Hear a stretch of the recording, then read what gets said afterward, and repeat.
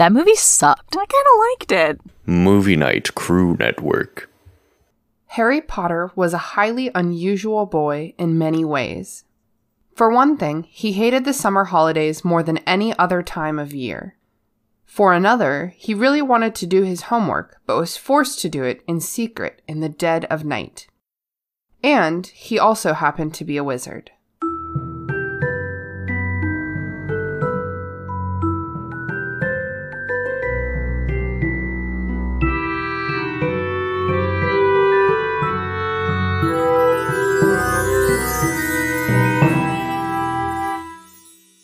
What's up, potheads? Welcome to the restricted section, in which a bunch of nerds with potty mouths reread the Harry Potter series for the umpteenth time and discuss how the story and its themes have stayed with a generation into adulthood. Thank you for listening. If you haven't done the reading, don't worry, we did it for you. Here's what we are talking about today. The Prisoner of Azkaban, Chapter 1, Owlpost. In this chapter, a lonely Harry Potter gets a series of deliveries to celebrate his birthday. Happy birthday, Harry! Alright, well, let's get started. Okay, shit. I always, wait, give me a second to think of a great way to start this podcast. I think shit works really well. Are you drinking a Moscow Mule? I made it myself. It's an autumn mule, is what I called it. What? How is that different? So it's supposed to have vodka in it. I don't have vodka. I have spiced rum. So I did spiced rum, apple cider, the juice of half of a lime, and then I did a tablespoon of the pumpkin butter that I made a couple weeks ago, and then shook it all up, and then garnished it with apples, a cinnamon stick, and then you pour some ginger beer over top of it. What? Want to show off. Good. I need one, and I can wait for you to get here. Yeah, I'm on my way. That sounds amazing. I don't even buy rum, but I'm gonna go get a little thing of rum because that sounds amazing. Write that down. Holy shit! I'll write it down. It just was like, what do I have lying around? I'm gonna throw this in a glass. Okay, I'm gonna get started. I just thought of a great way to start the podcast. It's gonna be great. Okay. Dear Harry, happy birthday. Love, your host, Christina. Welcome to the restricted section. Yeah, I planned that one ahead of time. It's me, your host, Christina. I said that bit already. And we're here to start The Prisoner of Azkaban. Woo! I think it's pretty much everyone's favorite, or at least I think the transition from Chamber of Secrets to Prisoner of Azkaban, everyone's like, oh yeah, I like this one. Yes. That's very true. Haley, how are you doing today? I'm doing good. Good. Yeah. Grace, how about you? I'm doing well. I went outside earlier and I'm still a little bit cold from that. To the core. Yes. And Grace, would you please do us the honor of introducing our guest today? Wow, I would love to. I'm so happy to introduce today our special guest, my very own twin brother, Will Ball. Yay! Yay! Welcome! Hi, everybody. We're so glad you're here. Happy to be here. Long-time listener, first-time guest. Yay! Nice. Oh, that makes me so supportive. Happy. What a supportive brother. And just to set the scene for everyone, we're on a Zoom video call, and Will's wearing a Gryffindor shirt. There's a Hedwig and a broomstick just casually behind him as if it's always there. I mean, that's where they go. So are you a Gryffindor? It's very misleading because I used to be a Gryffindor when I was younger. And as I've aged and matured like a fine wine, I am now a Hufflepuff. Oh, Hufflepuffs! Mm-hmm. Hufflepuffs! I'm just too damn loyal. Man, I don't know if anyone gives a shit about what I'm about to say, but my favorite season of Love Island, which is a shit show. Yes.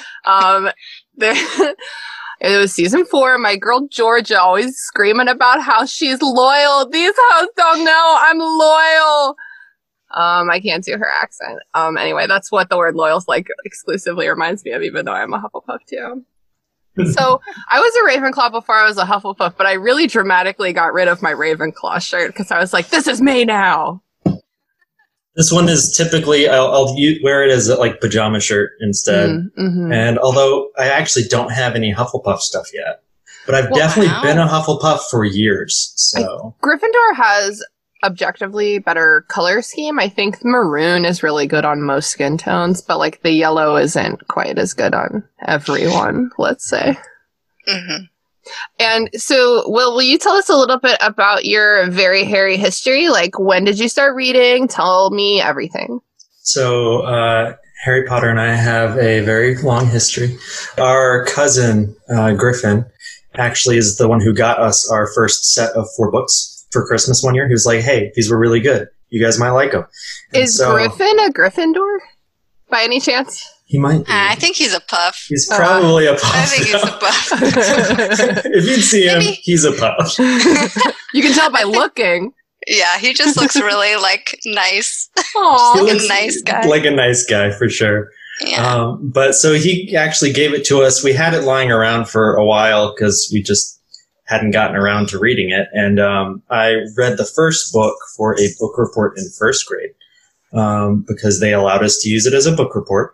I was going to say, I definitely remember about 3rd, 4th grade, my teacher started saying no Harry Potter for the book reports. I think, it's because I think it was starting to get like big and everyone was doing it. So they're like, I can't read 15 Harry Potter book reports this semester. I can't do it. So that's what initially started me on my Harry Potter journey. And I got pretty into it really fast. Our stepmom started reading the books too. And I remember when the trailer dropped for the first movie and we were in the movie theater, like we freaked the fuck out because we were so excited. And then I think Tabitha and Grace, slowly got into the mix around that time as well. And we've been big fans ever since. I went to, the 5th, 6th, and 7th book releases. Thank goodness I didn't have to work them, but I did work at Barnes & Noble for 8 years. But luckily it was after all the Harry Potter books came out. I did have to deal with some Twilight, unfortunately, but yeah. Were there midnight releases for those books? Yeah, just a couple. They should have for Breaking Dawn done like a Dawn release. That would have made so much more sense. They missed an opportunity for sure. Who's on their marketing? I don't know. They've had so much turnover CEO-wise for Barnes & Noble that it makes sense that they dropped the ball. Oh, that's funny. I mean, it's kind of sad, probably. I feel like they're our last pillar of, like, books being a mainstream thing. A little bit. Yeah. Don't go. That's, like, the only industry where the big box store, I'm like, please stay with us. We need you. Yeah. Mm-hmm. Well, we're really happy to have you with us, Will, especially because the first chapter of Harry Potter books are notoriously lame, and this one is no exception. And so it's always good to have a great personality on with us to make it fun.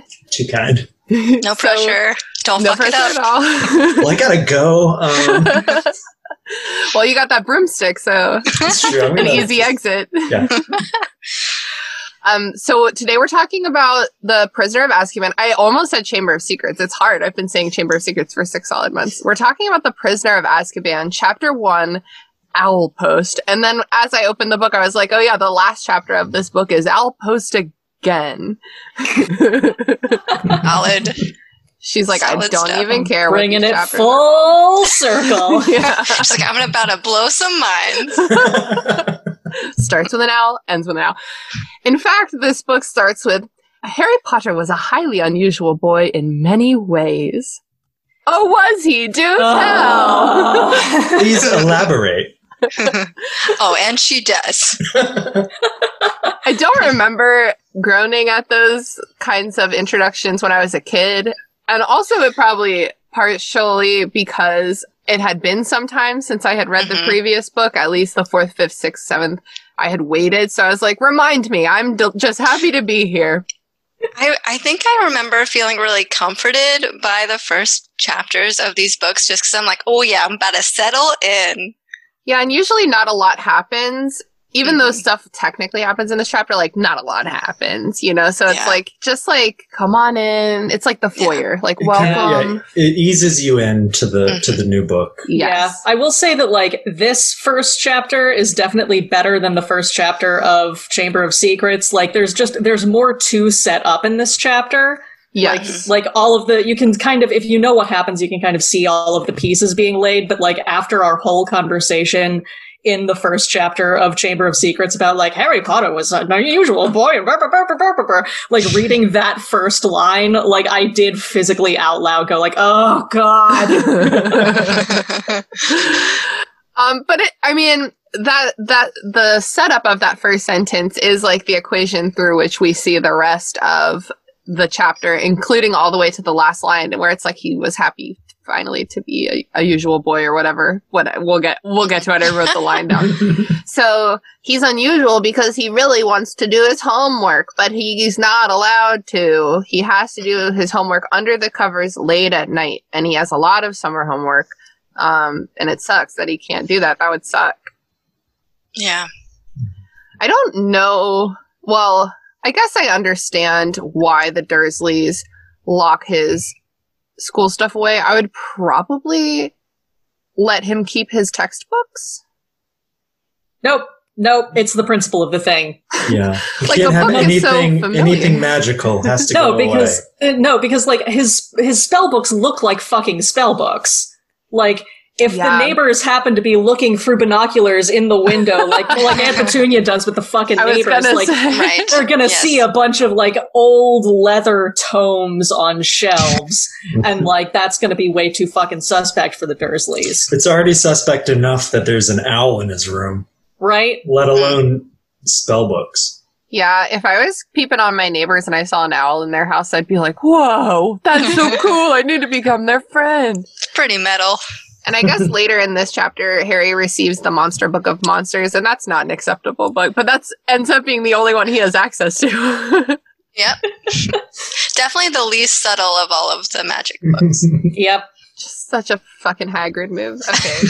Classic. Hagrid. Yeah, seriously. Harry's like not even surprised for 1 second. He's like, He's like, I fucking knew it. Yeah, classic Hagrid is pretty much exactly his response. Like, oh God, here we go. If he's going to send me a book, it's going to be one that bites. Mm-hmm. Yep. So we get some exposition. Who are the Dursleys? What are we doing here? They suck. They hate everything. Just like a little bit of reminiscing. We learn about Ron's legendary phone call. Oh my God. Which is one of my favorite moments in like the whole series. I wish that had been included in the movie so badly. Me too. Yeah. Yeah, instead, in this movie, we get the notorious scene of Harry practicing Lumos in the middle of the night. I wrote that down. I'm reason. still pissed by that. Yep. Honestly, like, I know that some people, like, the third movie is very dear to them, but, like, considering how much I love the third book, I really don't like the third movie that much. It skips a lot of really important information. Marauders. It dedicates itself more to the aesthetic than it does to the story. The aesthetic's great. The aesthetic's great, but the story's better. The story just kind of doesn't make sense unless you have the book knowledge to rely on, which that's not how movies should be. Mm-hmm. Yeah, very stupid. That is, like, kind of a classic thing. Like, I think the Harry Potter movies and the Lord of the Rings movies kind of changed this, but, like, before those, I think that, like, movie adaptations of books were, like, kind of designed to be, like, you have to have read the book. Like, like when we watched Dune over the weekend. Don't talk to me about Dune. I know, but like, if you think about it through that lens, it makes a lot more sense. It's still bad, but it makes a lot more sense by like, oh, well, you have to have read the book to understand literally any of what's going on. And like the first couple of Harry Potter movies are also like that. Just to be really clear, I still had no idea what was going on in Dune at any given moment. Like, no, that was a nightmare. No, that was an acid trip. It was shitty execution, but like, that was clearly the intent of like, you have to have read the book to, like, this is just like the highlights from the book. Like every scene is just a highlight from the book. Yeah. Wow. I think that an important thing, like, I think that as book readers, we all understand that when you translate a book to a film, you have to make some changes. You just gotta, and like, I think we all understand that, but I think the problem comes is when you start changing the rules of the world that you're in. And my classic example is the elf dwarf romance in the Hobbit movies. It's like, you can't go changing the world that we're in or detracting from Gimli and Legolas's beautiful friendship. Okay. So I think that the Lumos thing is one of those examples. It's like, oh, I guess laws don't exist anymore. That's fine. Yep.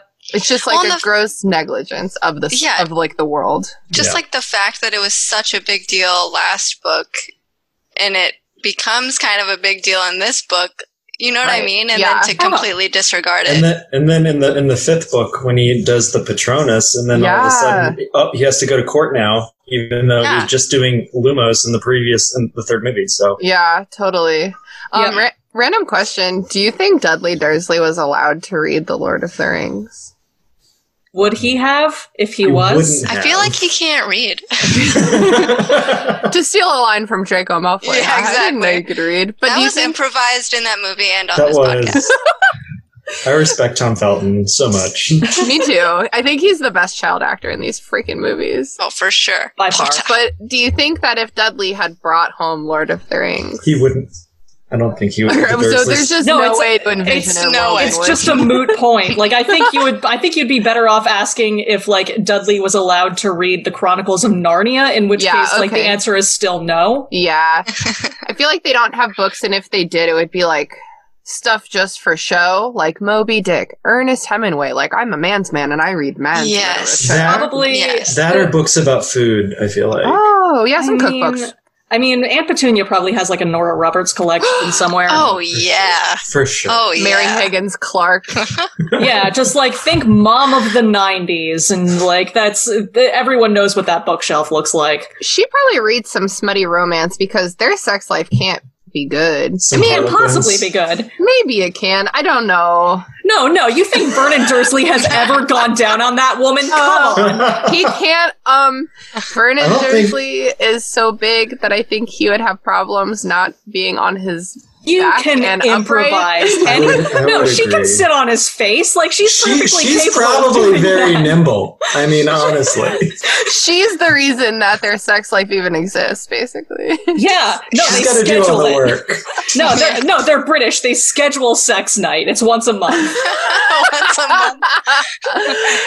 Oh, Christ. Oh, my goodness. Look at you. Oh, my God. It's a baby. This is Eliza. Hi, Eliza. There is a pug. There is a pug. There's an excellent pug. Oh my God. She is so cute. Oh my God. I forget that some pugs have both their eyes. I know. Our friend had a one-eyed pug that rip in peace. Put down. Yeah. Rest in peace, Tank. One's up. Oh. I'll drink to that. Drink to Tank. Drink to Tank. Cheers. All right, so we were talking about the Ron phone call. Oh yeah. Mm-hmm. He screams. The text says as if there was a football field between them, because he's never used a phone before, and so Ron does the same thing my grandma does, where they don't understand that technology just takes your normal speaking voice to a different place. You don't have to like propel it yourself. So he was screaming, and then Uncle Vernon's reaction was to scream back. Classic Vernon. There's no Harry Potter here! Man, Uncle Vernon is always so ready to fight wizards at the drop of a hat. It doesn't matter. Young or old, it doesn't matter. But I don't think he would ever get big at like another random muggle dude, you know? He'll get like grumpy, like British grumpy, like Arthur Dent. Yeah. Yeah. But I don't see him picking a fight with a muggle. No, I don't see him picking a fight with another muggle dude because like as a muggle dude, like his dominance is like very easy to assert. Like he doesn't have to yell because like he can just loom. His presence is dominance. Yeah, like he's got that mustache. He a big boy. I just couldn't. I a man like that seriously. He was cast way too well in the movies. They did such a good job. They did a fantastic job. I'm like, oh, I thought Vernon was bad, but like this is worse. Mm-hmm. Yeah. No, it really is like living with an elephant seal. Like that's kind of what it looks like. That's like My the God. perfect analogy. Oh my God. They're so big, dude. Have you ever That's seen like- an elephant seal in real but, life? like, personality-wise, that's pretty spot on. Yeah, too, the 'cause they just like personality. yell at each other. Yeah, pretty much. No, like if he could have just like reared back and body slammed Hagrid and like in the shack in the first book, I think he would have tried it. Yeah. Oh, yeah. Well, I was gonna ask something about Uncle Vernon. Oh, well, I don't remember. Yelling at Ron on the phone. Yeah, Ron on the phone. So then Uncle Vernon's like, there's no Harry Potter here, and hangs up on him. And then it's like, how fucking dare you give this phone number out? But like, I don't know. I know we talked about this a little bit in the last chapter of Chamber, but like, Harry, what were you expecting? Like, you can't control how you answer the phone. And like, even like a couple seconds later, like, or paragraphs later, he's talking about like, well, Hermione hasn't called him either, because she clearly heard about this from Ron, which is a shame because she was raised by Muggles and she knows how to use a fucking telephone. She would But have like, been better. what would she have said? How would she have asked for Harry without I also feel like Harry's probably not even allowed to answer the phone. They don't want people to know that he's like there. Yeah, Haley, you had a theory when we were talking at the end of Chamber of Secrets that maybe they make Harry answer the phone, and so he's like, "Well, fine, I'm gonna use it then." And I liked that theory. That was, in all fairness, I was like partly joking because like answering the phone is like the absolute worst thing in the world to me. Like I would rather die. So like the fact that Harry's home life sucks so much, then like yeah, that makes sense to me. Like if I was trying to torture someone, I would force them to answer the phone all the time. So yeah, the book, Harry's like, Hermione would, if she had called, would have had the good sense not to say that she went to Hogwarts, but like, how else could she possibly have? He doesn't have friends anywhere else. Yeah. He's just being sad, and he's like, she could have done better. Wrong, stupid.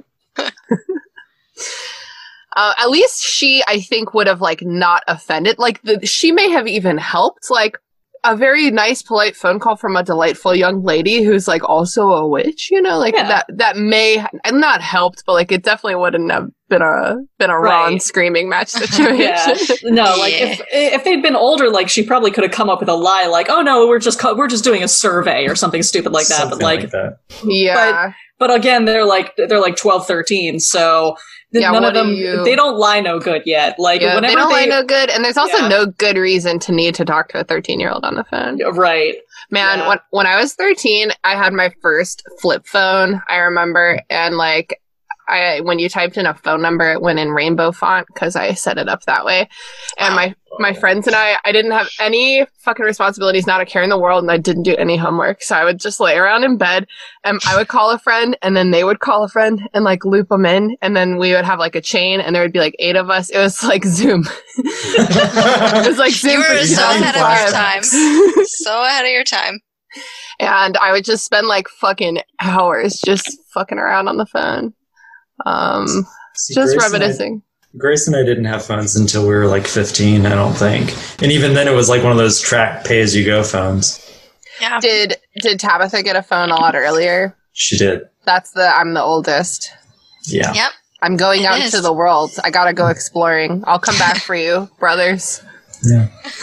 I think it's mostly because we didn't do any like extracurricular activities. So when we weren't at school, we were just home. Yeah, no, same. We don't need a phone. Yeah, I didn't get my first phone until I was like 14, 15, and that was literally only because I got caught in a rainstorm, like a really bad thunderstorm, and the only way home was across like a dam that was like just in the open air, and this was during a lightning storm, so I was just like huddled under a tree sobbing like, that's not where you want to be during a lightning There's storm. nowhere safe. Was it Especially under a tree. Yes. Where the fuck is there a dam in Springfield? I don't know. It was like by a reservoir. Like that's crazy. It was like near Burke. It wasn't Burke, but it was near Burke. That's so traumatizing. Was it? Yeah. Oh, well, it doesn't fucking matter. Nobody cares. Haley and I grew up roundabouts the same area. Yeah, but it's also like a massive area. So, like, if I tell you it was near the Friendlies, that doesn't tell you shit. Oh, the Friendlies. No, Which do you one? remember how good Friendlies felt when you were like 8? Yeah, man. No, because I'd been walking to Friendlies. I was like, I can walk. It's 3 miles, but I can walk it. I'm gonna get an ice cream. I went to Friendlies. Maybe that's why I think it was so good in my memories, because of like the ice cream is included situation. Dude, the ice cream was clutch. Yeah, it was just this huge sundae all to yourself. Will and I grew up in Roanoke, and we did not have Friendlies there. So whenever. Yeah, it was really tough. Whenever we'd come and visit family up in Richmond, which is where I am now, we would like drive past Friendlies, and I'd be like, "Oh shit, I want to go to Friendlies!" Like I wanted to go there so bad, and I never got to go. So I'm really sad. Oh no! Wait, I distinctly remember we went once with our aunt and uncle.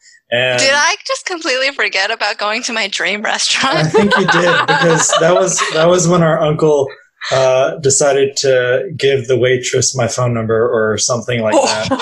Oh no! Yeah. Okay, I was like 11. It was the most uncomfortable thing. Oh god! Childhood trauma. I thought I remembered this, but I fact checked it before reading it aloud. But Friendlies has recently filed for bankruptcy, so I was like, "We can take you there for your birthday, Grace." Okay, so the Dursleys this summer have made one single concession, and it's that Harry can let Hedwig out of her cage to go Max and relax, fly in the sky.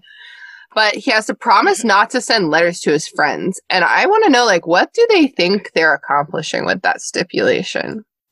Just being dicks. Like shutting Hedwig up. Like that's like it's just they just weighed their options. Like, you can either have the owl screaming all summer, or you can not have the owl screaming all summer. No, my question is, if you're gonna let the owl go, why not let this kid literally write a fucking letter to his friends? Because you want him to be miserable. They want him to suffer. I don't understand.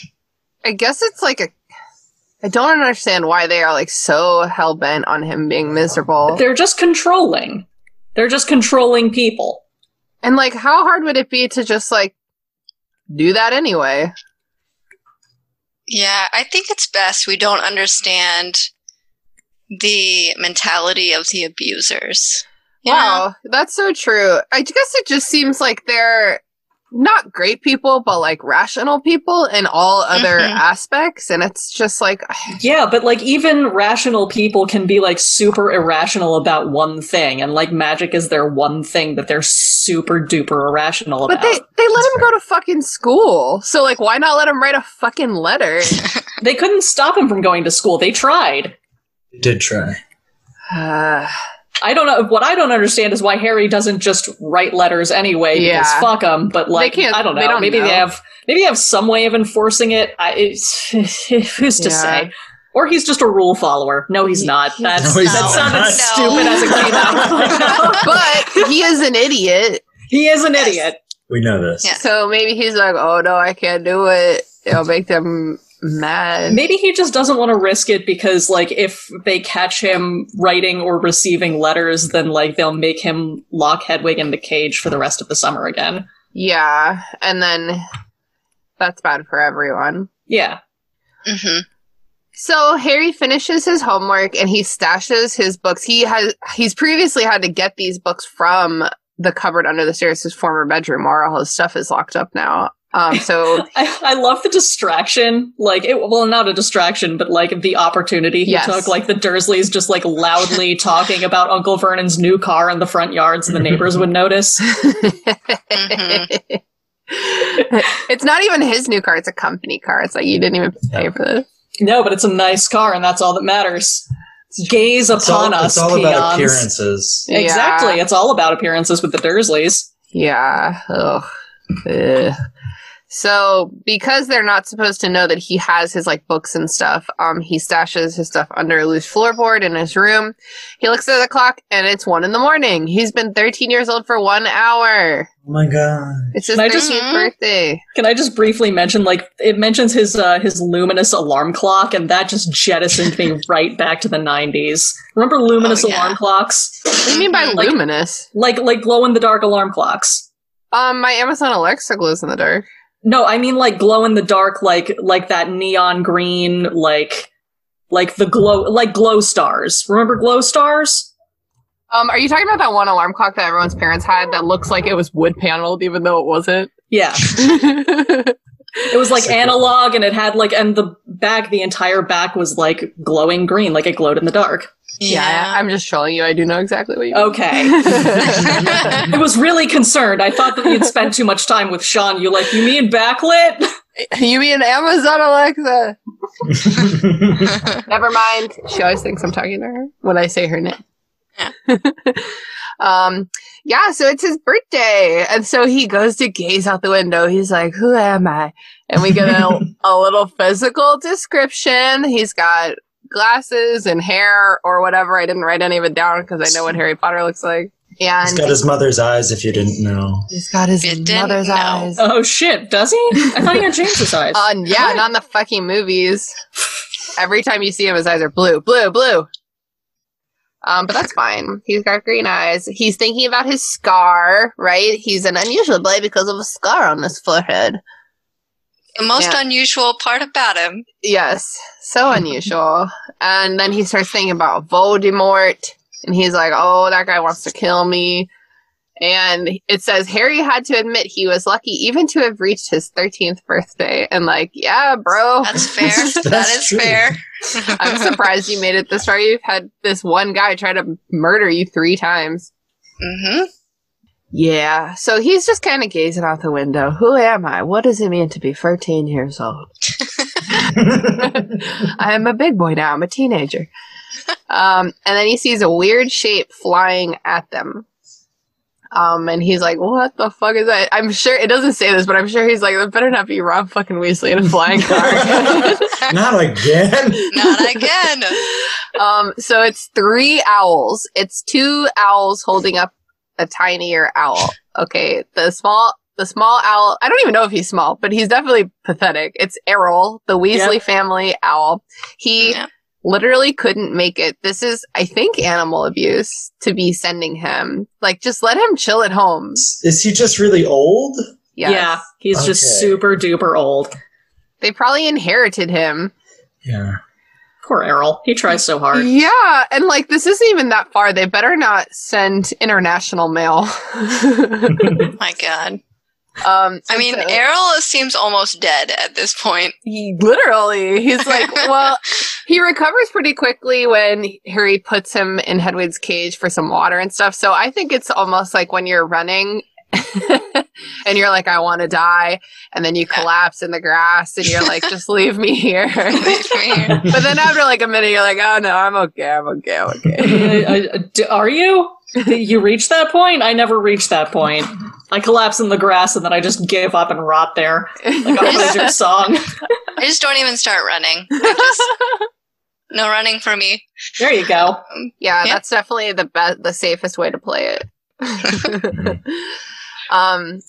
Yeah, so Errol is being held aloft by 2 other owls. One of them is Hedwig and one of them is Stranger Owl. Mm-hmm, mm-hmm. Stranger danger. Yeah, so my question is how do these owls intersect? I was going to ask that as well. How do they find each other? That's a great question. I would love to know about the secret lives and I don't know, instincts, systems. How do owls know where they're going? What if it's pigeons have the built-in. Well, they have a homing sense. Yes. They always go back to the same place. That's how it's a homing reset. pigeons work. Mm-hmm. Yeah. But what do owls have? Yeah. Apparently they can just be told like after this book, sometimes Harry will send mail to Sirius, and he'll literally just tell Hedwig, like, find Sirius, and then she's like, ah! He's like in the Caribbean. Yeah, but she's exceptionally smart, and I think owls are meant to have just a little bit more going on in this book series than they do in our world, even though owls in our world are crazy. Remember that one day, Haley, that there was just owls everywhere? Yep. We went to like a couple different thrift stores, and there was owls everywhere, and then we went to our friend Mia's house, and I'm pretty sure we were like in the bathroom together or something, and there was like an owl picture on the wall, and then we went outside Mia's house, and there was an owl on her porch in the middle of Richmond. Yep. Oh my God.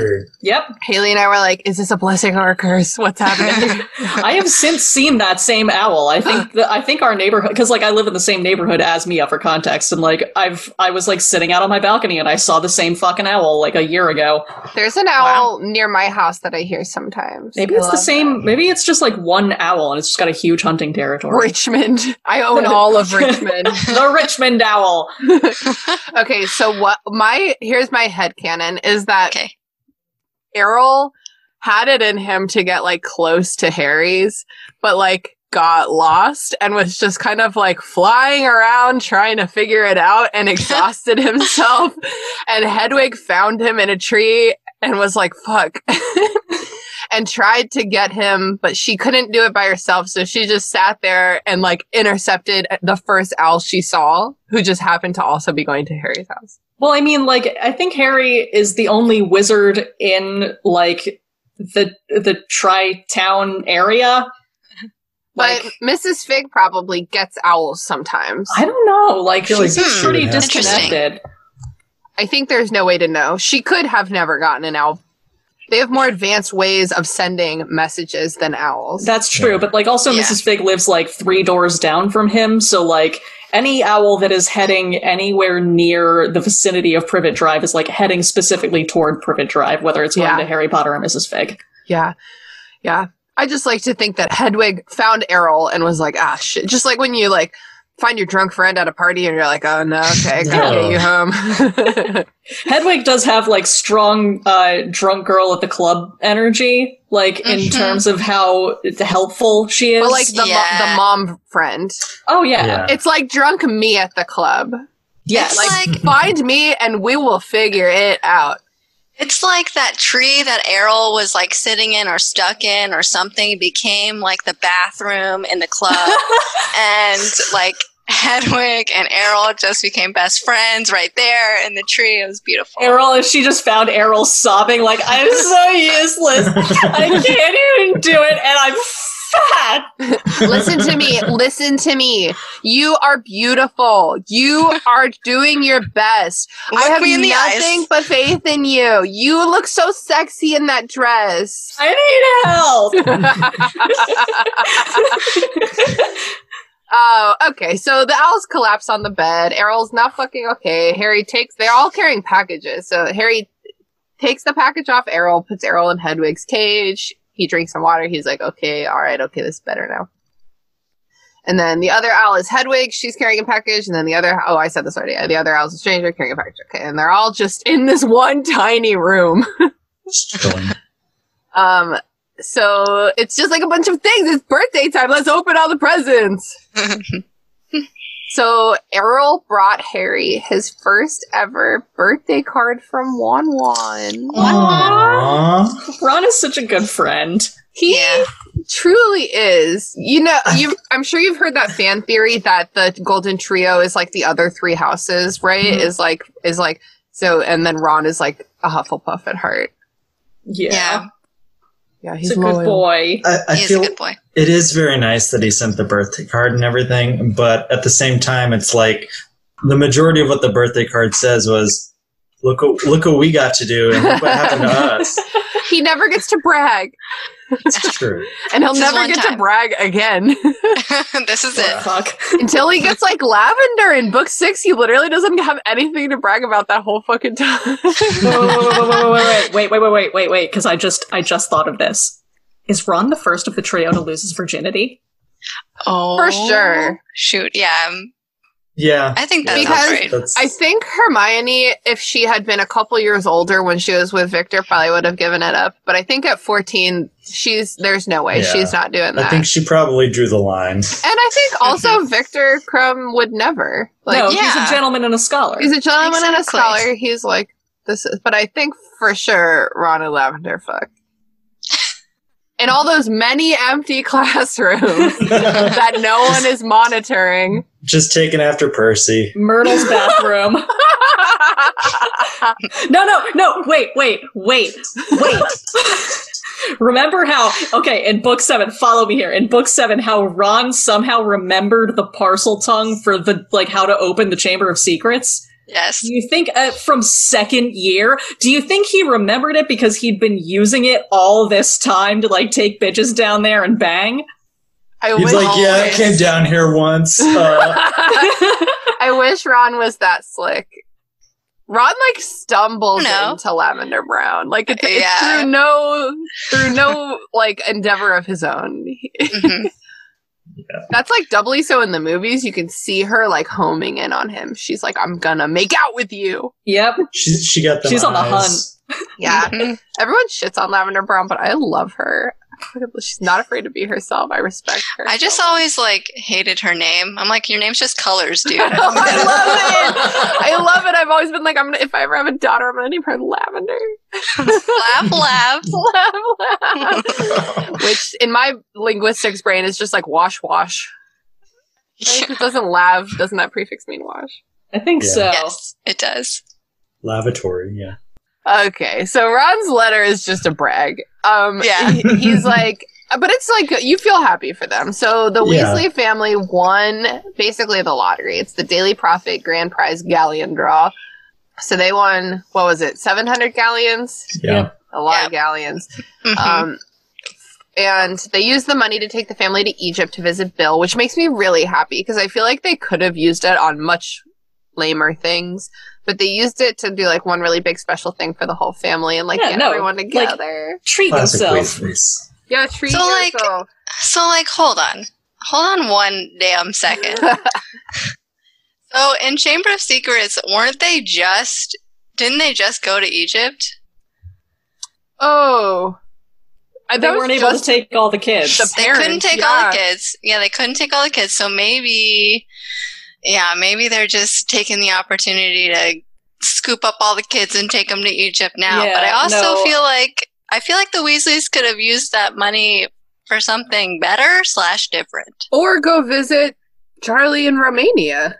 That would be cool. Egypt has a lot more cool stuff than Romania. Yeah, that's true. I feel like when Mom and Dad Weasley went to visit Bill last time, they were sleeping on his couch and it was kind of weird. And this time they were like, okay, we can afford a hotel this time. Meanwhile, visiting Charlie in Romania is I'm in the woods, I live in a commune, everyone walks around naked. Yeah, he does for sure live in a commune. There's a lot of exhibitionism going on. I do not want my parents here. We want to be like the dragons. We are all naked all the time. Look me in my eyes and tell me that Charlie Weasley does not microbrew. Yeah. Oh, he absolutely does. Yeah. I feel like he grows his own, psychedelic mushrooms. Oh, yeah. Yeah. He, doesn't wear clothes. So liberated. Charlie Weasley. Ideal man. He is the ideal man, I think. I think Bill is more realistic if you want, a family and a house and a life and, a steady paycheck. You know what I mean? Yeah, no, but, that's not what I want. So, Charlie is my ideal man. A nice cottage someday, maybe. Oh, cottage by the sea. How dare you? So, we also learned in Ron's letter that the Weasleys bought him a new wand. Thank fucking God, because thank God. if Hogwarts doesn't keep canceling exams like they've been doing, he's never gonna make it out alive. He's fucked. Yeah. And then there's a picture of the whole family, including one Scabbers the Rat, it says specifically. That motherfucker. That motherfucker! You should have left him there! A plague! Because they're in Egypt, where the biblical plagues are. Yeah. Just that's good. One good job. Single rat. There he is. Oh, yeah, and so this is the same cutting that Sirius Black gets, right? Yep. Right. In Azkaban. Yes, it is. He knows that fucking rat. He busts out. I got a new phone yesterday, and my old phone knew all the Harry Potter words really well. If I typed chamber, it was like of secrets. If I typed prisoner, it was like of Azkaban. And now I type in Azkaban, and it's like, do you mean Azerbaijan? And I'm like, no. It's different. Harry Potter and the Prisoner of Azerbaijan. It is my favorite country name in the world. That's a cool, country name. But it is not part of this book series, and my phone needs to step up. Yeah, so then in Ron's letter, he apologizes for the phone call. Ha ha ha. And he asks Harry to meet him in Diagon Alley before school so that they can get their school stuff and hang out a little bit. And then the PS says that Percy is head boy, and I'm pretty sure it literally just says PS Percy is head boy with like absolutely no emotion whatsoever. No, it's literally I'm looking at I'm looking at it right now. Percy's head boy. He got the letter last week. Period. Yes. Just facts. You can like hear the resentment in his voice. This is how I write, like, when I'm really grumpy at someone in an email. Like, if I am not like couching my words or being like really cheerful, I'm like, sure. And so Ron also sent Harry a present. It looks like a little top, a spinning top, like the end of Inception. Yeah. So immediately what I thought of. Millennials have no other concept for what the fuck a top is. I just keep thinking like dreidel. I mentioned dreidels are cool because if you play it right, you get chocolate. That's true. It's a plus. And so this device is a sneakoscope, which is annoyingly capitalized. I don't know if that's a brand name. I feel like J.K. Rowling kind of capitalizes stuff too much sometimes. She's like, this is important. Yeah, pay attention. She capitalizes out of importance as opposed to if something actually needs to be capitalized. Yes, exactly. And so a sneakoscope, if someone untrustworthy is around, it's supposed to light up and spin. And I'm pretty sure that this is the one where Harry all year long thinks it is malfunctioning. Yep. Yeah. Is there some untrustworthy rat lying around? I mean, the entire time? I smell a rat. Perhaps. So next we move to Hedwig, who brought stuff from Hermione. I love this so much because Hedwig just showed up at Hermione's house.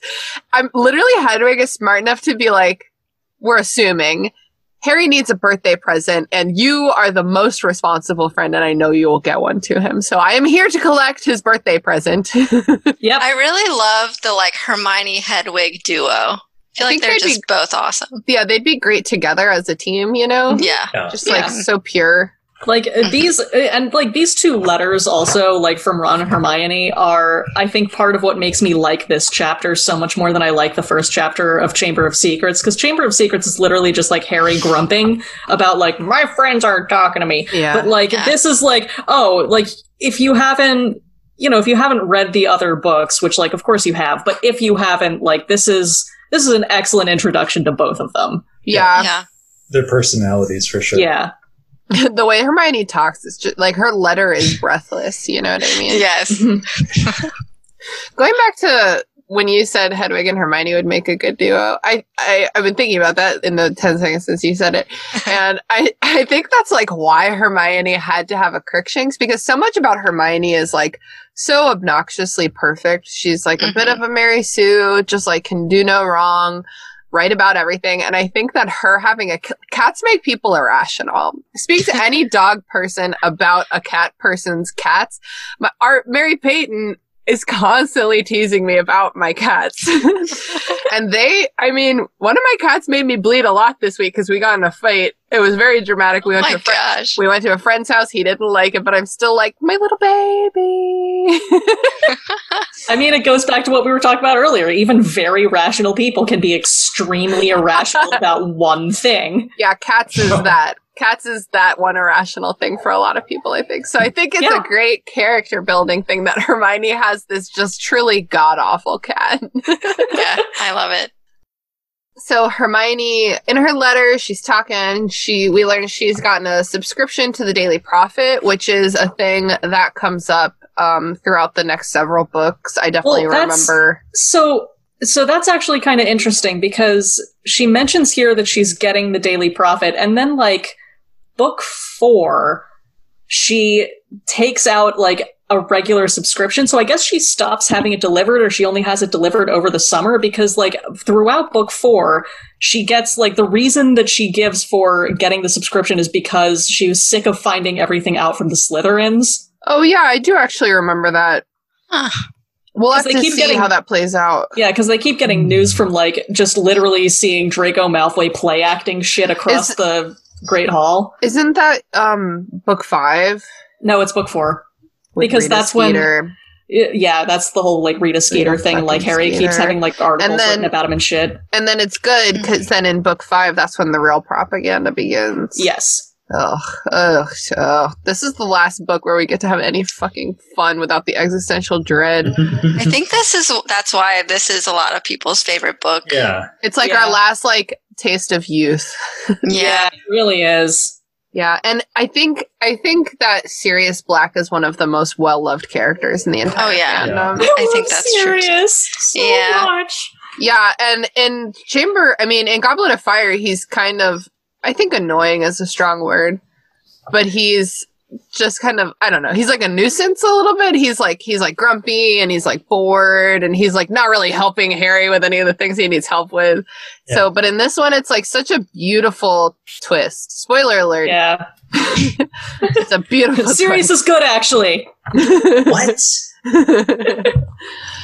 And the most memeable character in terms of Are You Serious?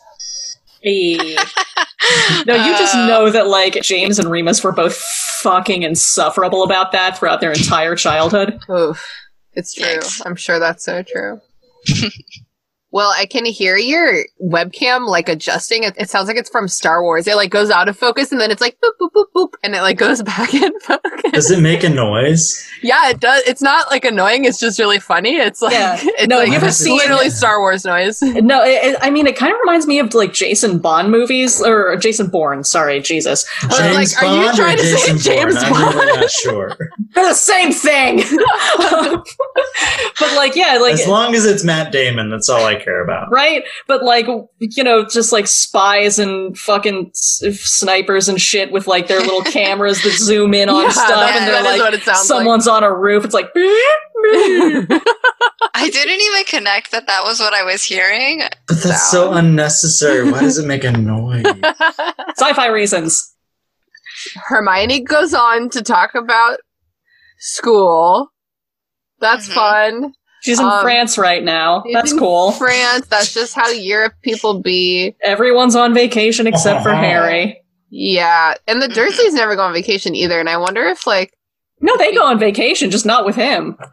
Oh, because he stays with Mrs. Fig. Yeah. But they... Yeah. Okay.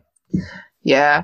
All right, I stand corrected. And then also Hermione is like, Ron's vacation sounds very educational. And so she also asks him to meet in London. It makes me think that Ron and Hermione have been having like ongoing correspondence, you know?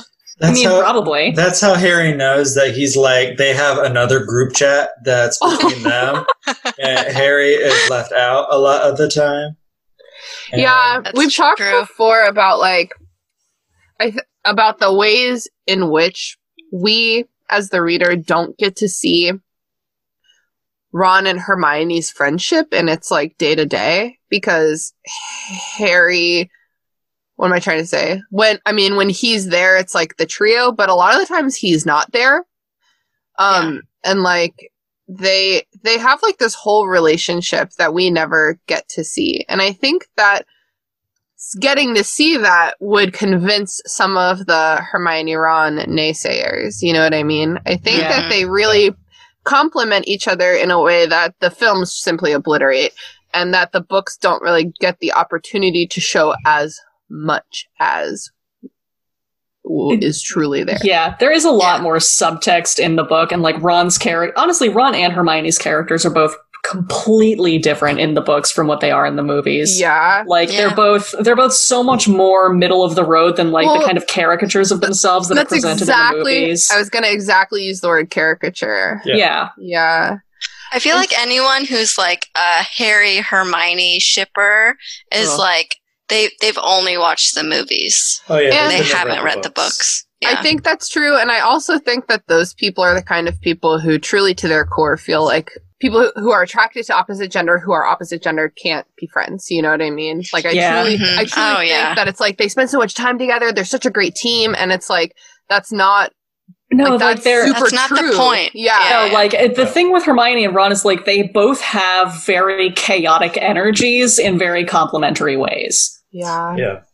And I feel like that's why Harry and Hermione wouldn't have ever really worked together, just because personality-wise, I feel like she and Ron work better together because of their energies, as well as the fact that, like, Harry and Hermione are just so platonic with their friendship. I feel like their friendship is so strong that they couldn't ever do anything to hurt it. Yeah, right. I kind of imagine a grown Hermione and Ron as kind of a Molly Arthur dynamic, you know? A little bit. Just like, I always see you guys fighting, but I know that you love every fucking second of it. Like, this is your foreplay and it's getting weird. Like, I feel like I shouldn't be in the same room with you right now. And in this chapter in particular, imagine being 13 years old and getting a summer's worth of handwritten letters from Ron Weasley, who, like, usually can't even be fucked, you know what I mean? Yeah. Anyway. So, and then Hermione is like, oh yeah, Percy is head boy. Ron doesn't seem very happy about it. It was starting to remind me of, like, my family grapevine, where my mom texts me and it's like, hey, just so you know, like, this thing happened. And then my dad called me and was like, did you hear that this thing happened? And then I call my grandma and she's like, Christina, I don't know if you've heard that this thing happened. And I'm like, you guys, we need a group text. You're so annoying. Yeah. And so Hermione's present for Harry is, he is like, this is a book because it's heavy, which I relate to that. Whenever I give anyone a gift or whenever I receive any gift, it's like, that's a book. Mm-hmm. Heavy, rectangular. I know what this is. Yeah. And so, no, it's a broomstick servicing kit, and that's awesome. Hermione's awesome. Hermione has such strong social skills after book one. She really knows exactly the right thing to do and to say. She's not going to get Harry a book, dude. She's not an idiot. He doesn't want a book.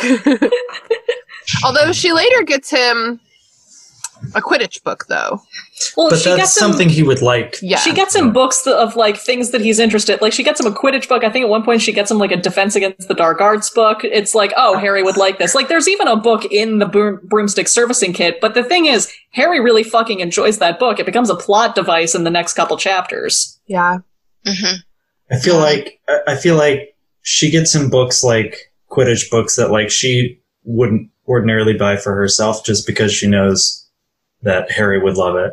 Yeah, she's like, this looks like sports ball. There we go. I feel like Hermione would read these books, though, so they can talk about it, you know? Yeah. Oh, I like that. I mean, she will watch Quidditch. Like, she's a good friend like that. Yeah, totally.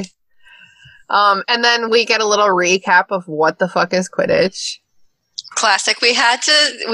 Hermione had to give this gift so that J.K. Rowling, that bitch, could tell us all about Quidditch. Please tell us. I do feel like that bitch describing the Nimbus 2000 as Harry's, quote, most prized possession is like a little bit of foreshadowing to the fact that it's about to die later on in the book. No, I was thinking the same thing. Like, like I said earlier, this chapter just does a really good job. You know, it does info dump a lot of the, like, Harry was a special boy, but, like, it does a much better job of setting up, like, everything that is going to be important. Like, all right, we've got the do-it-yourself broom care kit, like, that's going to be a thing later. We've got the Nimbus 2000. We've got Scabbers. Let's fucking go. We've got the Monster Book of Monsters. Yeah. Oh, yeah. Speaking of which, the last package, I wrote parcel. That's not something that's in my normal vocabulary, but that's how the British say it. It's from Hagrid, and so far Harry has been reading the letter and then moving on to the gift, but the gift, when he picks it up, quivers, which is a word that we as editors have agreed is not okay outside of a romance novel or a scene that involves shooting a bow and arrow. Legolas is allowed a quiver, and Reginald is allowed a quivering member, but other than that... Thank you, Haley. I was trying so hard I was like, what is a name that people will know as a romance novel name? No, I'm pretty sure I got that line. That's from verbatim from 10 Things I Hate About You. Yes. And I'm going to add a clip right here. Yep. I'll let you get back to Reginald's quivering member. Quivering member. I like that. There you go. Yeah, it quivers. Sounds so uncomfortable saying it. Quivering. So we get a little bit of perspective, and this is like you were saying, Haley, instant characterization of Hagrid, because it's like, this is from Hagrid. The package is twitching. That tracks. He likes weird animals. Yep. So Harry opens it, it, tears its way out of the womb. Covers its way out. It is the Monster Book of Monsters, and it scuttles away from him like some weird crab. That is how it's described. I hate it so much. Yeah, it bites him. It's such a bad idea. It's such a bad idea. Conceptually, it's a terrible... Like, how are you going to market this? Like, I feel like... Go ahead. It's like perfect Hagrid, though. Like, of course that's what he would have given Harry for his... it's perfect Hagrid, but, like, who published this? That's what I was going to say, is I feel like fair. Hagrid self-published this. I feel like he wrote it. He's like, this is going to be a good book, guys. Yeah, everyone's going to love this book. This is going to be hilarious.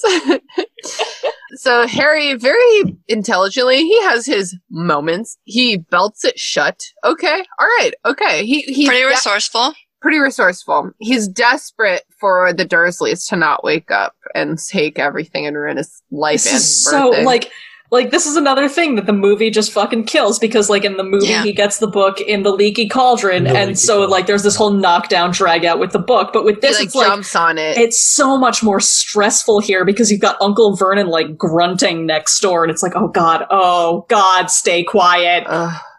I was having flashbacks to last book when Dobby was making all the noise and everything. I was so stressed, and it was taking me right back to that, and I hate it. I hate that. Luckily, what I want to know is, does Uncle Vernon have a CPAP machine for sleep apnea? Just about to say that!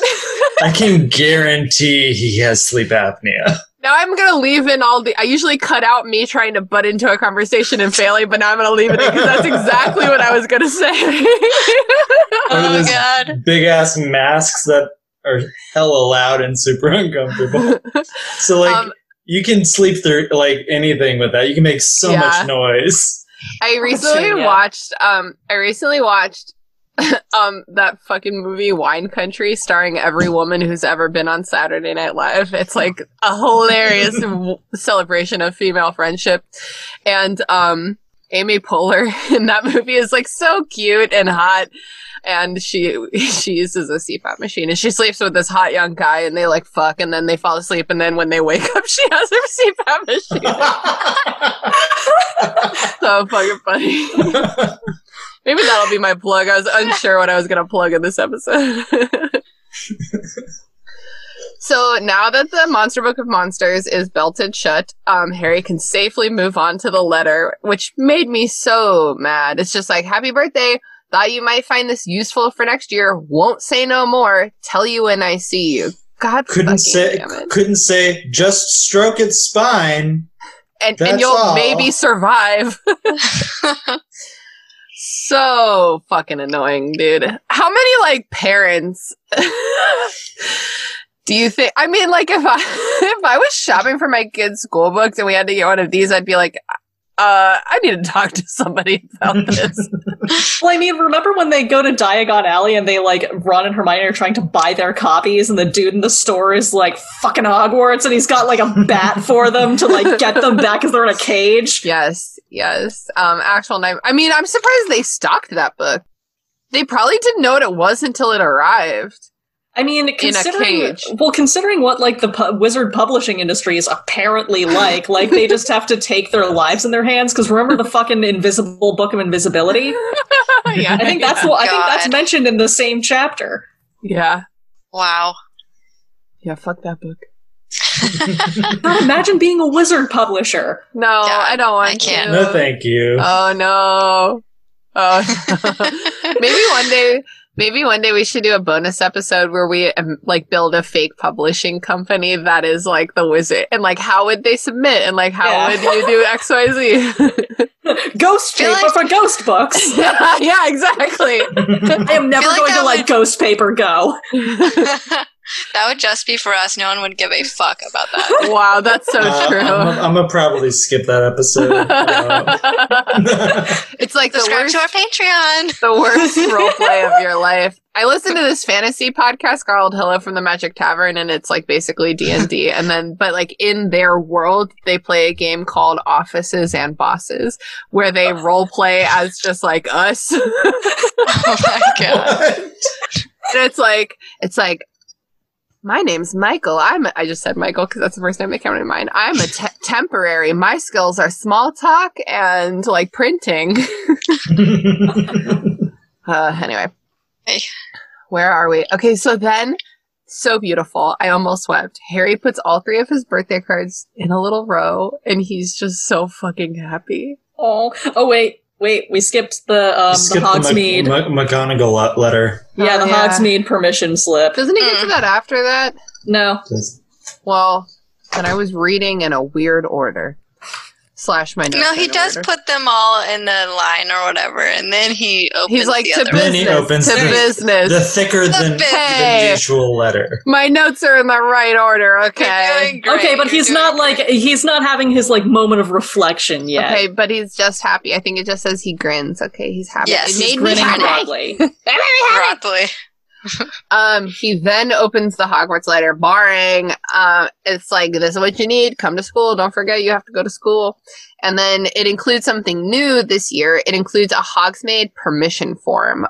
There's like this town near Hogwarts called Hogsmeade, and the 3rd years and above can go, but they need a signed permission form. Frankly, incredibly responsible move for Hogwarts. But do they need a permission form because of the fact that they can get butterbeer and like other beverages there, or like what's the reasoning for needing a permission form for Hogsmeade? I guess because it's like off grounds, and like when you're in grounds, Hogwarts has certain enchantments protecting Protections. Or liabilities, like, just, you know, if you get injured at Hogwarts, like, you're at Hogwarts, what do you expect? But if you get injured in Hogsmeade, then, like, Madame Rosmerta is like, well, now I'm gonna fucking sue you for psychological damages. it. Oh. Yeah, that's where they draw the line.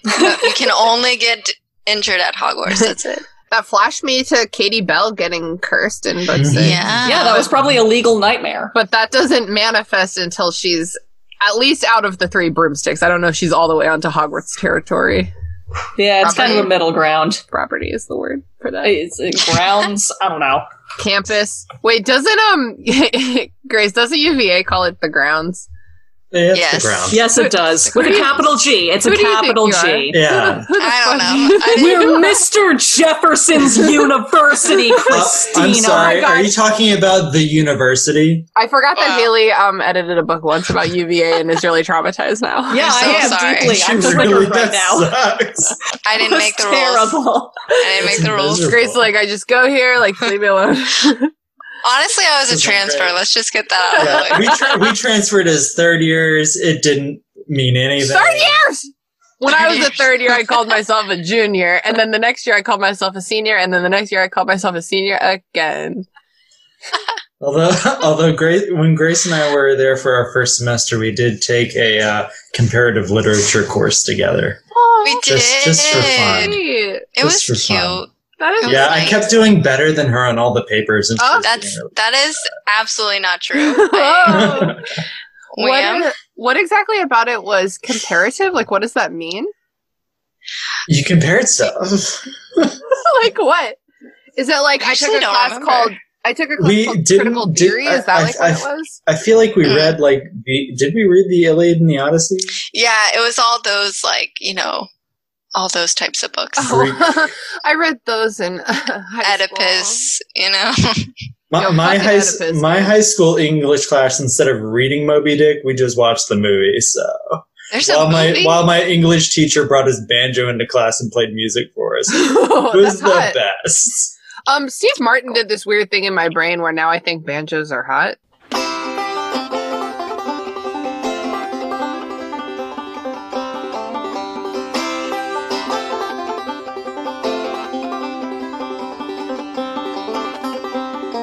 Wait, I have to text my girl group because we were talking about old dudes we would fuck the other day and I totally forgot about Steve Martin. Steve Martin is at the top of the list. What are you talking about?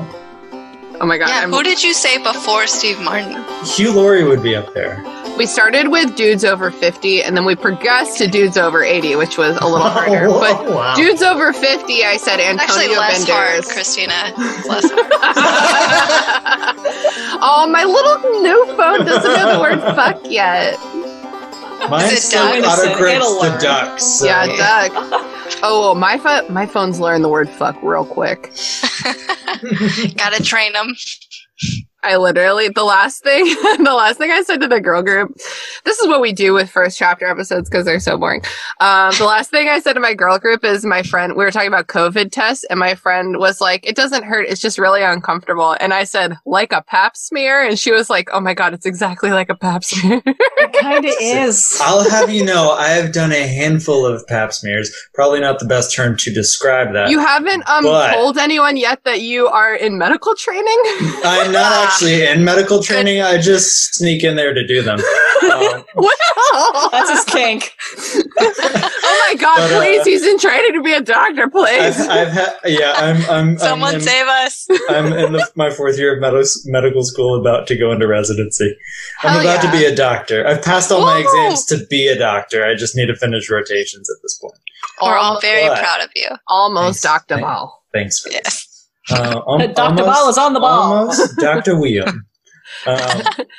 Baby doctor. We haven't explained that. I've had nothing but compliments on my pap smears. So. Shut the fuck up! How dare you? Well, all I can think is my pap smear brings all the girls to the yard. It's better than yours. No one is happy. No one is happy in the room when a pap smear is going on. You know what? I've never encountered a man who could throw anything into a pap smear conversation, and I respect that, Will. Thank you. I appreciate it. You really bring a lot to the table at this podcast. Yeah. Wait, did I send this text? Let me make sure, and then we'll get back into the recording. Yep, Steve I did. Martin, don't forget. Okay, perfect. Very important. Okay. So... Real quick, though, I'm sorry. Yes, no, who was in your I'd fuck over 80 category is what good question. I gotta go back in time. My friend Mia said Willem Dafoe? Is he's not that old. Hold on. Who are we saying? He can't be over 80. I gotta go way back in time. They were talking about happy hour for a long time. Let me see. I said, do you want to go camping? We did say Willem Dafoe, but he was in the 50 plus category. That makes sense. Yeah, let's see. Oh, we talk a lot. The fact that you can't remember off the top of your head says a lot, I feel like. Okay, all right. You can't just spout it out like... Is Patrick Stewart over 80? Yes, I'm pretty sure he is. Yeah. I wouldn't fuck him because I would taint him. You know? He's just like so pure. He's a very pure human being, for sure. He's pure. Mm-hmm. Oh, yeah. Okay, wait. I found it. Okay. I'm going to edit out a lot of that searching. You guys are so patient. Perfect. Okay. First answer, Brad Pitt, I guess. This isn't me. These are just all my hoe friends. And I was like, ugh, boring. Okay, some of the 80 plus, Michael Caine. Yes. Okay. I respect that. Yeah. Someone said William Shatner. He can't be over 80, right? I think he probably might be. I think he is. think I think he's close. Wow. I personally didn't answer the over 80 question. I answered over 50, and I said Antonio Bandetti. You're right. And the reason I call him that is because my first introduction to him was Spy Kids, and I was like, that dad's hot. He is very daddy in that movie. So good. True. That's true. Well, Daddy Biden is almost over 80, so he's getting close. I don't know if I'd fuck that guy. I don't know. Have you seen? He looks good with the beard. So here's the thing: have you seen Jill Biden? That is a woman who gets dick down on the regular. You're right, and I would fuck Dr. Biden. Yeah. And you know what? I'd fuck a President Biden. Just thank you for your service.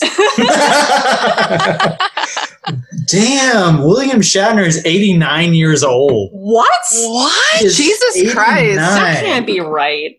Shut But up. he just looked it up. The internet doesn't lie. Google's true. Wow. All the time. Wow. Wow. I am shooketh. Oh, God. Okay, well, we're at the end of the chapter. Harry's like, how am I going to get the Dursleys to sign this permission form? And then he just, like, gazes out the window again or whatever. Who am I? Who am I? It says, the chapter ends with, extremely unusual though he was, at that moment Harry Potter felt just like everyone else, glad for the first time that it was his birthday. Oh, Harry boy.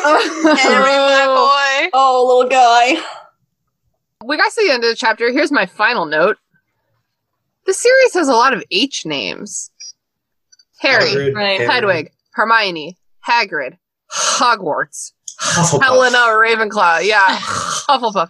Wait, Helga Hufflepuff. Helga Hufflepuff. There is a Helena Ravenclaw. Oh, it's Rowan. Wait, there's a Rowena. Her daughter is Helena Bonham Carter. I'll throw that. I've always thought Helena was a beautiful name, and before I even heard the My Chemical Romance song, it was from A Midsummer Night's Dream, and I think I've already said I would name my daughter Lavender Brown in this episode, but I would really name her Helena. And also, I'm not going to have kids. Helena Lavender. That's a hell of lavender right there. That's a lot. And then there's that angsty My Chemical Romance song about Helena. It's just a lovely name. I think the letter H is like kind of like Anglo-Saxon, you know what I mean? Yeah. I think a lot of languages kind of like have the H sound, but don't consider it like a sound. It's just like a breath you take before saying another like vowel. We call it in English we call it a glottal fricative, which means that your glottis be like. Oh yeah, that's a glottal fricative. Like that noise you need with a sleep apnea machine. And that's it. It's come full circle. We're done here. Hey. Let's get out of here. Outpost again.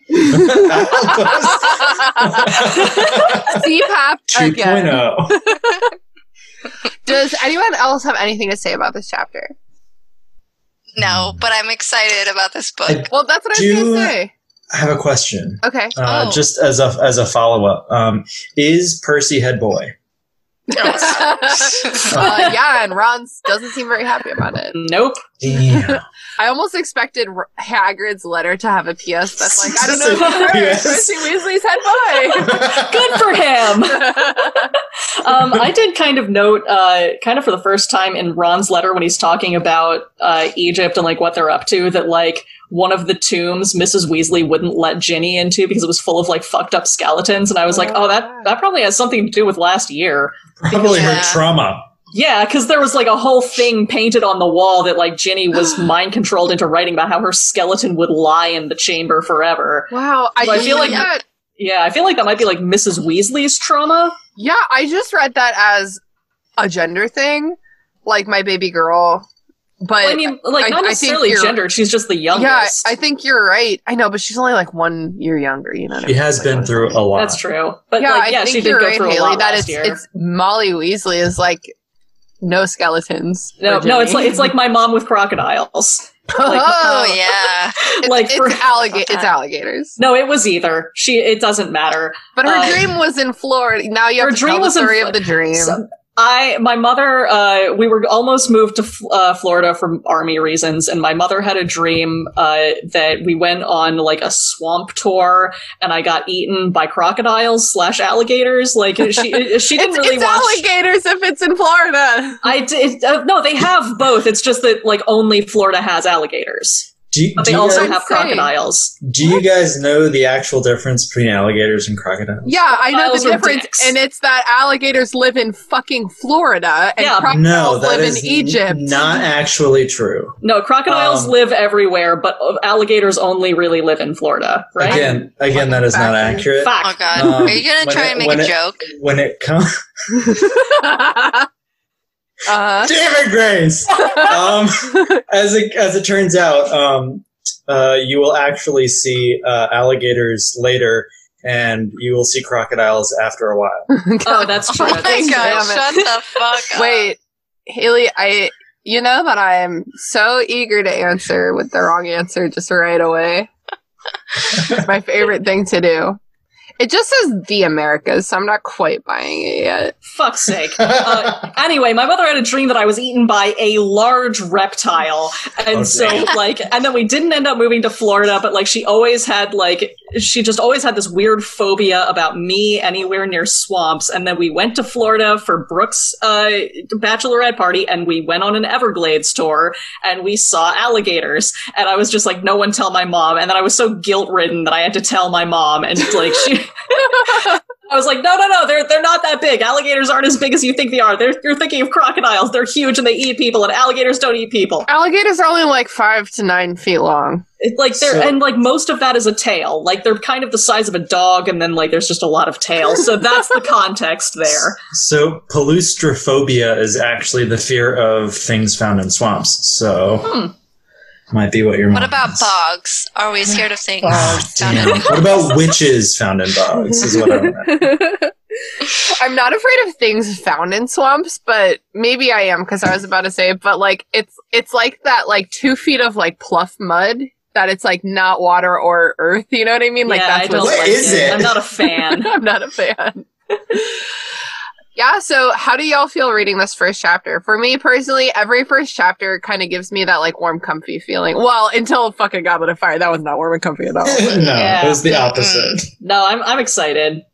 Yeah, I think this one was definitely, I liked it better than the first chapter of the second book. I feel like it was a lot more like, it was still introductory, which I feel like that bitch has to do with almost every chapter of like reacclimating for people who for some reason would start on this book instead of starting on the first or second book. But I do appreciate the nuances of like hinting at what's going to happen later on in this book that like, of course you don't know until you finish reading the book, but we do know. Yep. So... Yeah, I think that by the time we get to books like 5 and 6, she's like, if you're starting here, you're already going to be confused about it. Yeah, you're on your fucking own. Read the I don't care anymore. My editor kept telling me for the first 3, like, no, we have to consider that maybe some people didn't pick up. But like, no, by 4 and 5, it's like, fuck you.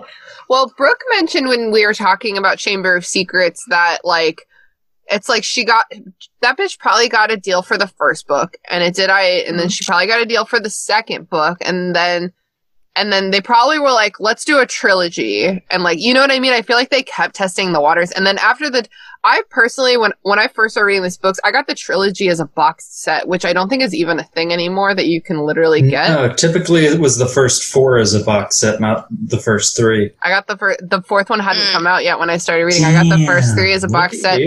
And so I think that like after the trilogy, I think it really started to pick up, and they were like, okay, we'll just do whatever you want now. And she's like, good. I feel like that's also when you see the length of the books just skyrocket. Oh, yeah. Because she's like, yeah. Yeah, the first 3 are like pretty much the same length, and then like the last 4 are like way thicker. Yeah.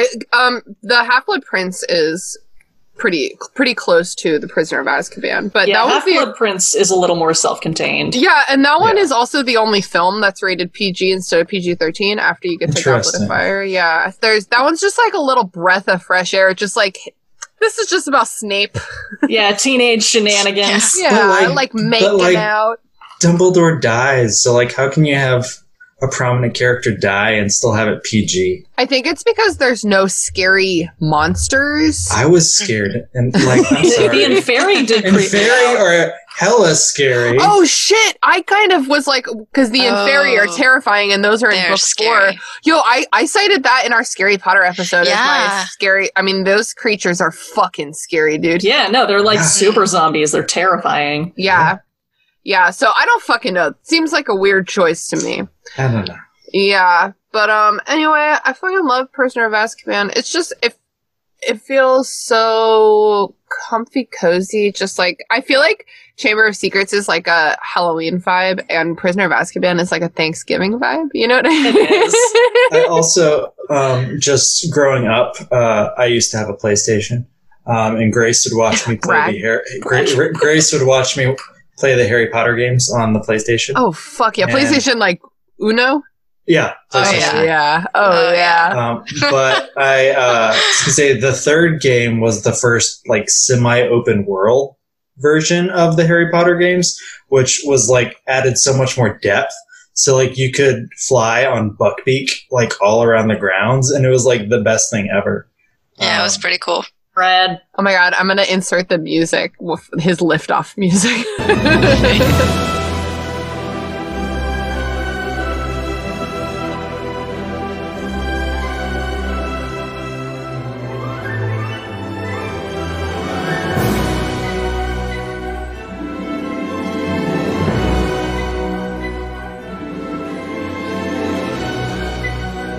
All right, well, are y'all ready to move on to some plugs? Sure. Yeah.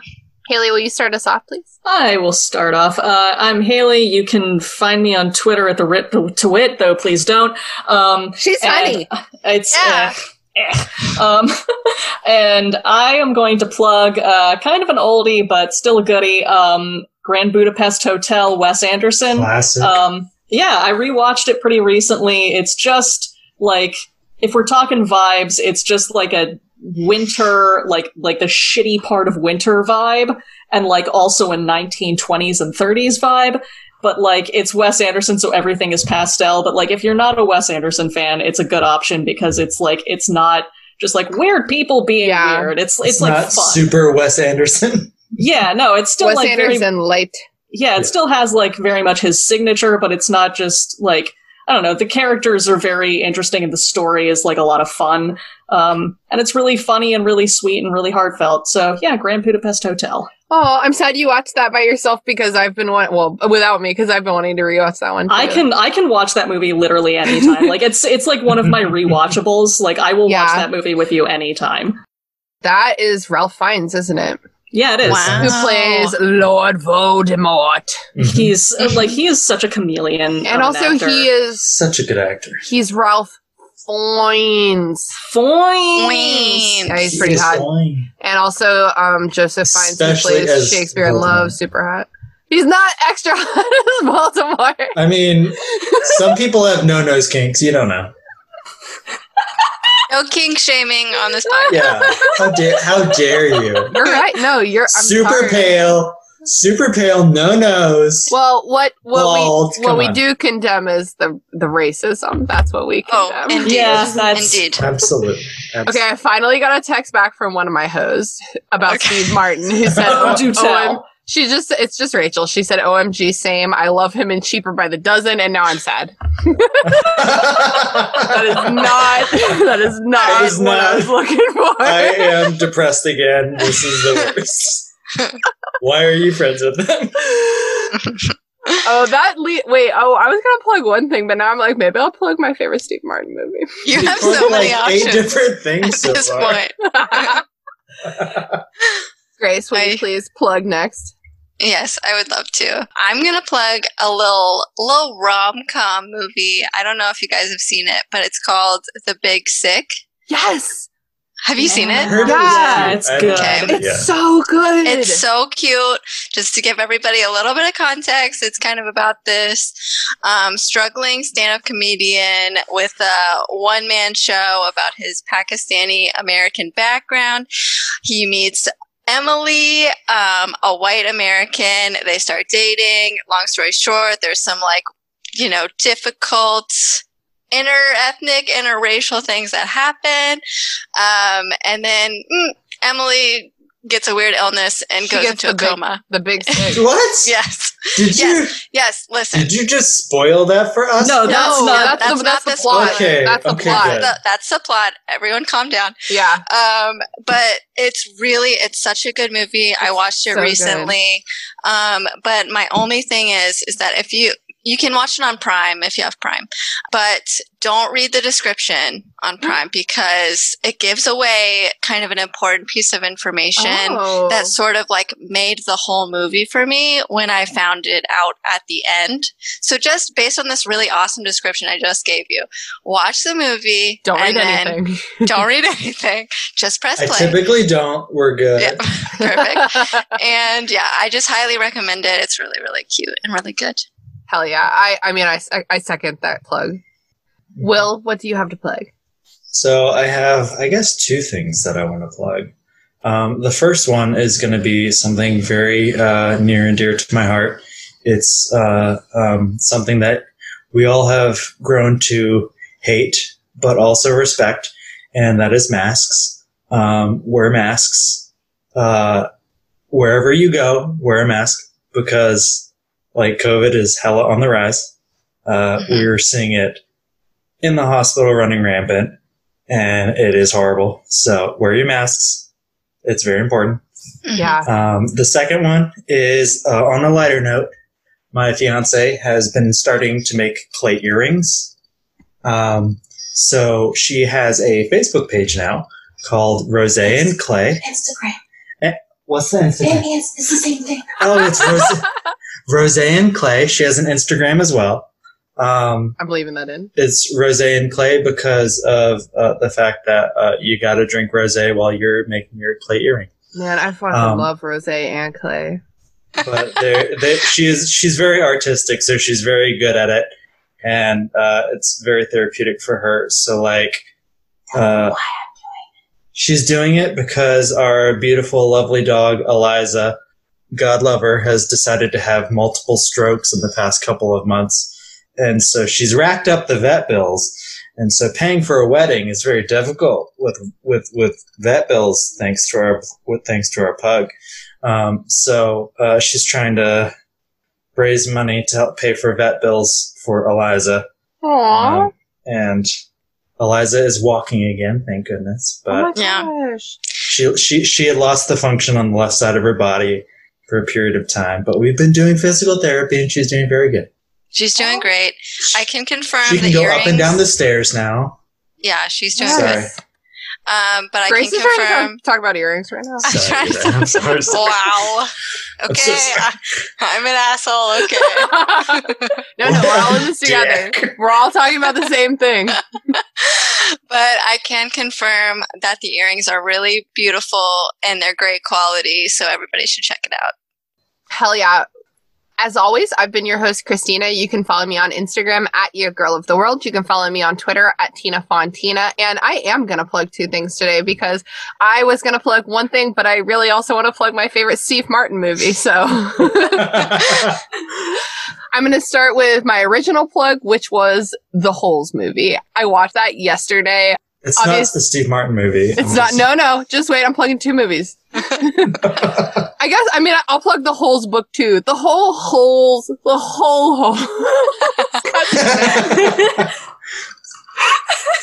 I reread the book by Louis C.K. Is that how you say it, Haley? I don't know. Okay. I have no idea. I've never heard anyone say it out loud. And I read it recently, and I watched the movie starring Shia LaBeouf. Running for your life from Shia LaBeouf. He's brandishing a knife. It's Shia LaBeouf. Lurking in the shadows. Hollywood superstar Shia LaBeouf. Living in the woods. Shia LaBeouf. Killing for sport. Shia LaBeouf. Eating all the bodies. Actual cannibal Shia LaBeouf. It's great. The book is great. The film is great.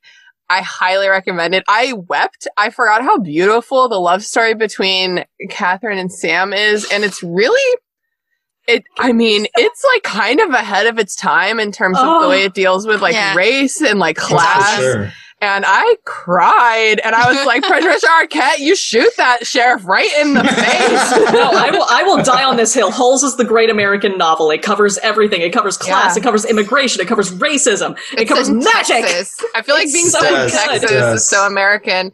And here's a little fun sneak peek. Our December Patreon bonus episode is about Holes. So, yeah, I'm really excited for that. So if you're not already, definitely sign up for our Patreon. It's, there's a link in the show notes, and, we do a bonus episode every month. And if we get enough patrons, we're gonna switch it up to 2 every month. So, and then I'm also just gonna let y'all know that my favorite Steve Martin movie is called Dead Men Don't Wear Plaid. It was filmed in the 80s, and it's Steve Martin. It's like a 40s noir detective film, and it's Steve Martin acting against clips from 40s, from like old-timey black and white movies. So it's like, it's got like Humphrey Bogart and like all those old-timey actors, and it's spliced in with Steve Martin acting. So it's like some of the scenes make almost no goddamn sense, because they're just taking scenes from old movies and like crafting Steve Martin's story around it, and it's so fucking good. It's so artful. I recommend it so much, and it's anti-Nazi, and everyone loves that. So it's true. Steve Martin deserves it, honestly. Yeah, and he's so young and cute in that movie. I recommend it so much. Dead Men Don't Wear Plaid. So that's it. We've launched on into Prisoner of Azkaban. We're about to take flight with Buckbeak. Yeah. For some reason that reminded me, when I was a kid, I always had the Harry Potter movie soundtracks because I was a band nerd, and it's just something that I did. And this one, the Prisoner of Azkaban soundtrack, is like by far the most stressful for some reason. I think it's like the Night Bus song is really scary, and then like the Dementor music is really scary. It's like a really like high stress soundtrack. So I just remembered that. So, but something to look forward to. Yeah. Wait, Christina, I have a request for you. When you mentioned Shia LaBeouf a little bit ago, could you please sub in like the Shia LaBeouf song? Shia LaBeouf. Shia LaBeouf. Living in the woods. Shia LaBeouf. Killing for sport. Shia LaBeouf. Eating all the bodies. Strangling superstar Shia LaBeouf. Will, thank you so much for coming on to start off Prisoner of Azkaban with us. Of course. Thank you for having me. I feel like it's about time. I've been wanting to be on for a while, but I haven't had the courage to ask. Thank you, and I hope to be on again in the future. Yeah, every time someone comes on for a first chapter, I'm like, don't worry, we'll have you back on for a better one. For a little bit better of a chapter. It's probably going to be a Quidditch one. Oh, those are all Adel Rafai. Oh, that's right. Yes. We will definitely bring you back on, maybe for Goblet of Fire, because there are so many chapters in that book. I'm like, I don't know that many people. So, well, that's that. Get the fuck out of my owl cage. Nice, well done. Bye. Good job, good job. Bye. See you guys. The Restricted section was created by me, Christina Kann, based on the book series by J.K. Rowling. Theme music by Ryan Kann. Logo by Michael Hardison. Be sure to like our Facebook page, The Restricted Section Podcast, join our Facebook group, The Restricted Section Detention Crew, follow us on Instagram at Restricted Section Pod, and on Twitter at RestrictedPod. If you want to join our Discord server, shoot a message to one of our socials and I'll get you connected. You can also email us at restrictedsectionpod@gmail.com with thoughts, feelings, complaints, or even lavish praise. Until next time, podheads. Oh yeah, Christina, Will has a bone to pick with you. Do you have a complaint from a prior episode where you incorrectly described Grace as the older twin? Really?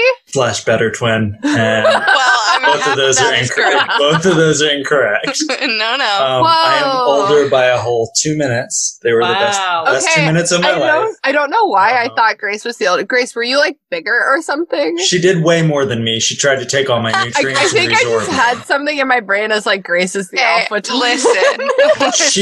She was the alpha in utero, but I came out first because I was scared of her. Christina, try to put in a clip of Mabel from from Gravity Falls going, Alpha Twin! Alpha